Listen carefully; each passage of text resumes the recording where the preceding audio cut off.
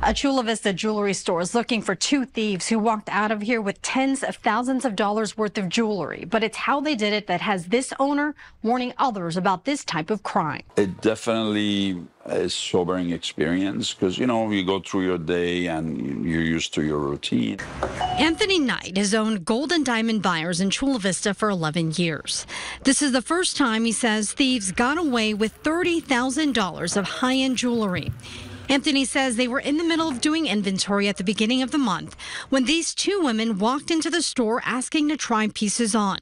We blurred their faces because police haven't identified them as suspects. They were taking jewelry without us noticing. Like if I look away, she would put something in her lap. They were passing it to each other. The other one was sitting on it and then putting it on her purse. But Anthony says they didn't notice anything had happened until days after, when they realized pieces were missing. When they pulled up surveillance video, they noticed something strange.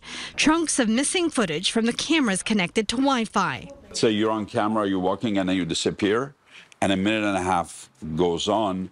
And then we became very suspicious. Anthony believes the women may have used a device that shut off their Wi-Fi, which disabled their cameras.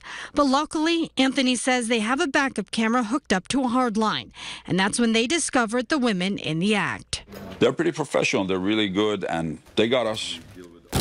And they hope other businesses will take note of their experience and be on the lookout as police investigate this crime. Marie Cornell, ABC 10 News.